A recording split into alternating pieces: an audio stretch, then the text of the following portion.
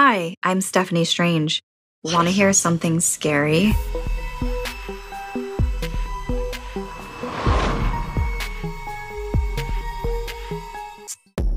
Inez sat quietly in the dimly lit room, her senses on high alert as she surveyed her surroundings. This wasn't her usual scene.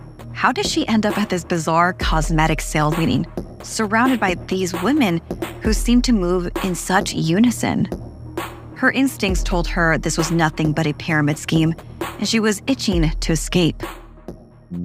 As she gathered the courage to get up and make her exit, an immediate hush fell upon the room. All eyes turned towards the stage, where a mysterious figure gracefully emerged, captivating everyone's attention. It was Amani, the top saleswoman and founder of the company.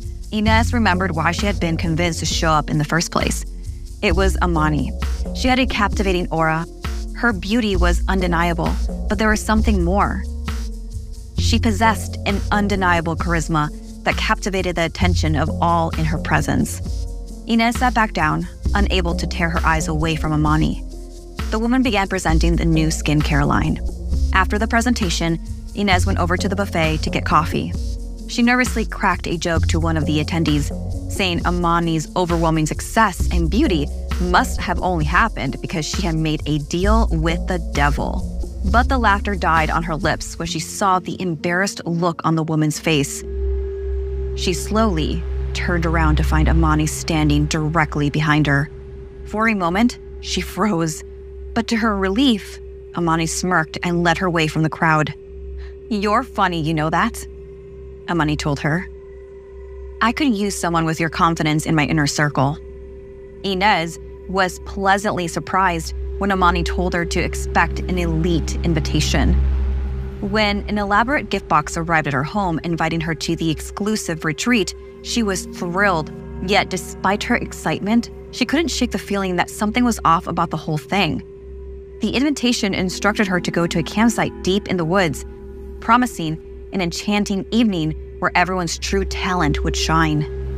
There was a list of strange items to bring, like all-white clothes, and there was a bottle to drink before they arrived.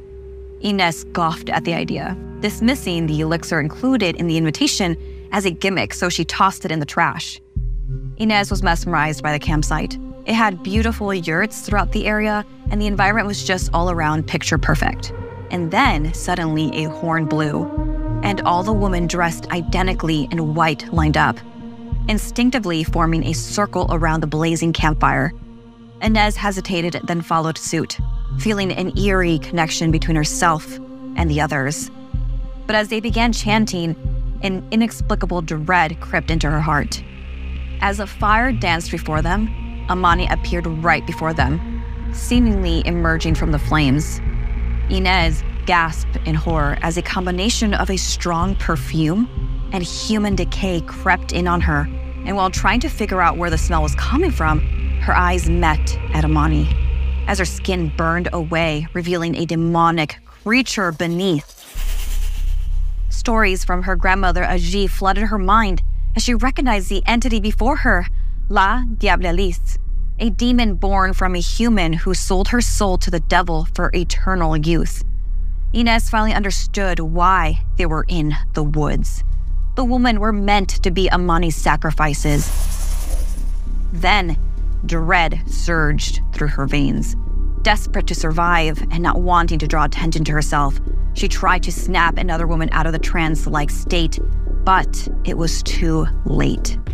Inez remembered grandmother's warnings and discreetly turned her white t-shirt backward, hoping it would grant her protection. Slowly, she began edging away from the circle, trying to remain unnoticed. With each sacrifice, the chanting grew louder, and Inez knew she had to act quickly. Her heart pounding in her chest, she was almost out of the circle when the unthinkable happened. The chanting stopped. Amani's eyes locked onto Inez. With no thought at all, Inez broke into a sprint, her mind racing with desperate thoughts of survival. Amani's haunting laughter filled the air, her power urging the other woman to go after Inez. She found herself venturing deeper into the woods, branching, clawing at her skin, and her breath getting heavier and heavier as she ran. The retreat had become a nightmarish hunt for her life. She reached her car, whispering words of prayer she remembered from her grandmother. But suddenly, Amani was upon her. That's when it hit Inez. One of the most important things to break the spell was that she should have turned her shirt inside out and walked backwards from the circle. Merely turning her shirt backwards had not been enough to save her.